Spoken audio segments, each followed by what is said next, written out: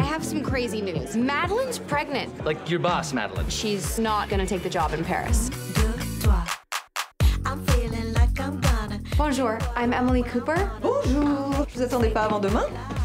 You lost me at bonjour. Yeah, I was told the American coming here spoke French.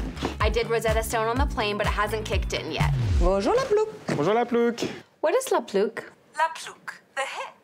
I'm very happy to have an American on my team. We will learn from each other. You were a little too friendly with Antoine. Sylvie is Antoine's mistress. Do you have any friends in Paris? No. Give me your phone. Okay, so here's my number. You're lonely, you text me, we have dinner. Oh my God, you were on Chinese Idol? We call it Chinese Pop Star.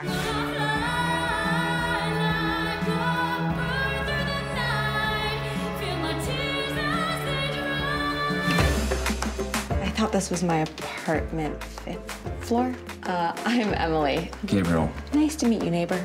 Enchanté. Bonsoir. So how's the Paris office treating you? Oh, yeah, they're a fun bunch. You don't even bother to learn the language. You treat the city like it's your amusement park. And after a year of food, sex, wine, you'll go back from where you came. Visiting from the States. I live here now. Emily.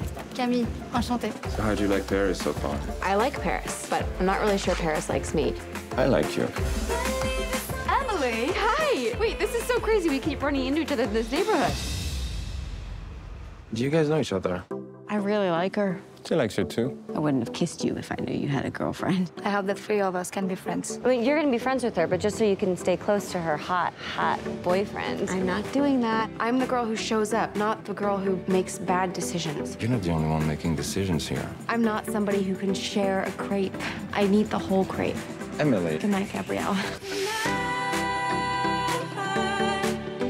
Gabriel found a restaurant he can afford. Isn't that good news? The restaurant isn't in Paris, Emily. It's in Normandy, where he's from. It's my last night at the restaurant. And you and Camille? We will just go our own ways. In America, that's called a breakup. Yeah, we call it that here too. American romantic comedies, they are so dishonest. Yeah, happy endings are very American. But they give you hope, and the hero wins in the end. Hey. Oh, I thought you were leaving this morning. Antoine wants to back me in a restaurant. So you're staying in Paris? Yes.